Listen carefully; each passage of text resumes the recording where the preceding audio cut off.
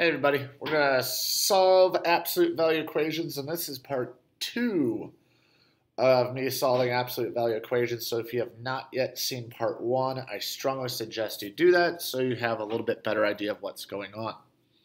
So let's just jump right into it. So I have 2 absolute value of x minus 1 plus 3 equals 15.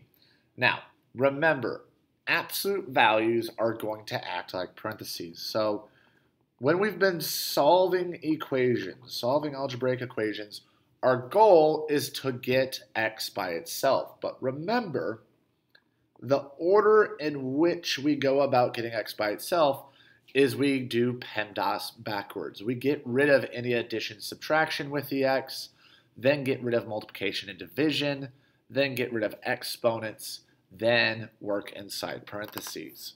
So if we look at this first problem where we have a 2 absolute value of x minus 1 plus 3 equals 15, remember, absolute values are like parentheses. So I cannot touch what's inside this absolute value until the very, very, very end. So I got to get rid of, on the outside of these absolute values, I got to get rid of the addition, subtraction, multiplication, division first on the side with x. Then I can work on the inside. So if I want to get rid of addition, subtraction first, that means I got to get rid of this plus 3. So minus 3 to both sides. So that's going to give me a 2 absolute value of x minus 1 absolute value equals 12. Okay, so I got rid of the addition, subtraction. Now I got to get rid of multiplication, division. So I have this 2 out front, then the absolute values. We can't distribute this. Absolute values you cannot distribute through. They're not like typical parentheses.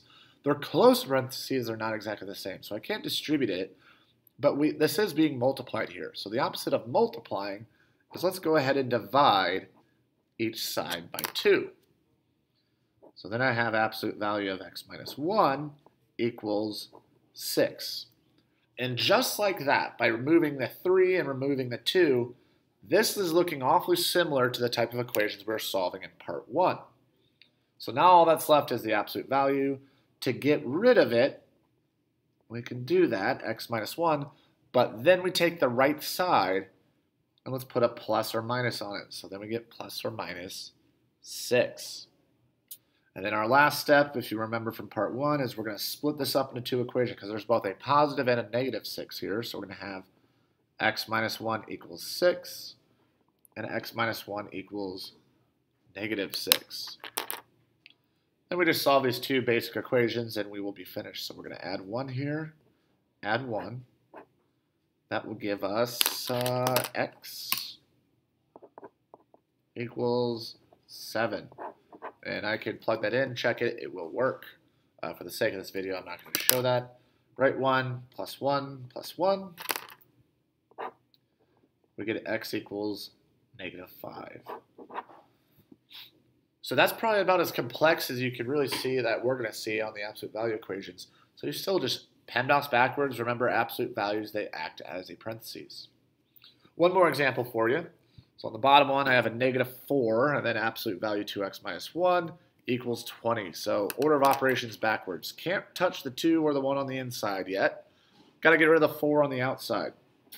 So that is being multiplied. So the opposite of multiplication by negative 4 is divide each side by negative 4. So that will give me an absolute value of 2x minus 1 equals negative 5.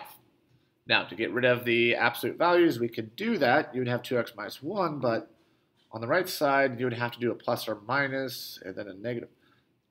It's starting to get crummy. That should look odd to you. Plus or minus negative 5. Remember, we can never have an absolute value equal a negative number. That will never happen. Absolute values always give you positive numbers. So there's going to be no way, no matter what I plug in for x, I'm never going to get negative 5 because the absolute value is only going to produce positive numbers. Only produce positive numbers. So like, if you tried to solve this out and say, well, what about 3? Well, then you have 2 times 3 minus 1.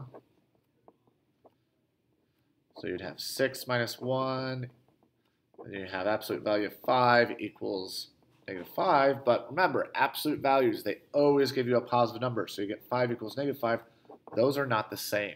No matter what you try for x, nothing will work This problem is a no solution. There's nothing we can do because we're never going to be able to take the absolute value of something and get a negative.